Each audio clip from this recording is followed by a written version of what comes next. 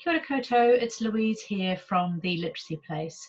Today I just want to talk to you a little bit about the idea of supporting our students with decoding by teaching them more about how we build words, or how words are built from base words in particular. So the kind of whole morphology area. There's some research around word knowledge, and there are 50% of our words in English approximately are either words with prefixes and suffixes or compound words. So a lot of words are made up of parts. And there's other research to say a lot of kids don't know the skill, so they're not aware that a word like unhelpful has a base word they know help, and then there's a prefix un and a suffix full. If they knew that, they'd be able to decode that word really, really easily, so it would seem like a known word to them, versus if they don't know about word parts, that will seem like another word they've got to decode. So we think this is an area we could really build with our students to support them with their decoding and reading, but also really importantly to support them with spelling, so helping them to access 50% more words by understanding about prefixes, suffixes and compound words. So just a few resources to support students with this. If you go on to our website, which is theliteracyplace.com, and if you go into our resources section and then into mini lessons, you'll see that there is an activity there called word building. So this is a really good little template to help our students get underway with learning about word parts. So there's our exemplar one there. So you put your base word or your root word into the middle there, and then you can really visually see whether you've added a prefix or a suffix to make a new word. So you'll see, you know, danger, dangers, and then we've got dangerous, and then we can add on the L way, dangerously. And we can start teaching our kids that there's a set of known prefixes and suffixes that really support them with this word building.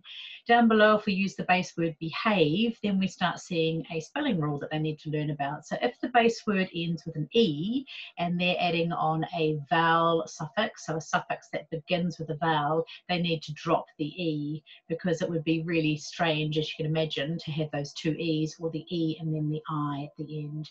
So that's a really visual way of showing them that we're now dropping the E on our base word because we're adding in a vowel suffix. So that template there, and if we use that in class and kids get used to it, we model it, we do it together first of all, remembering that gradual release of I do, we do, you do. If we show the kids how to use this, it's going to really support them to then be able to use this independently.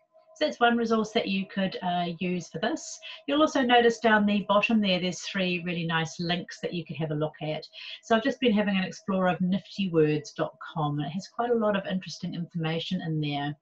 So the kids can learn all sorts of things about words. So if you do a search for a word up the top there, so I've done a search for the word help, and you'll see we can see associated words, prefixes and suffixes, related dictionary, and then idioms and phrases, so heaps to explore there.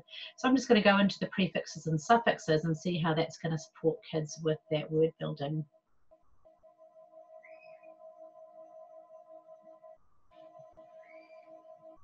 So here we go. I've got the base word there, and then we've got some suffixes we can add onto it.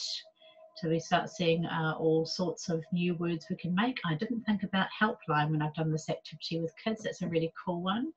And then we've got so a couple of suffixes as well, and derived words there, which is quite interesting. So quite an interesting place to go and explore words with students. Another one we have there is Visu Words, which is a similar website where you can do word building. And there's a etymological online dictionary, which is a really interesting place for particularly our kids, older students and students really interested in word building as an extension activity. You can start putting in words and learning about where words come from. So it'll help them understand that whole side of word building as well. So some great resources to use there.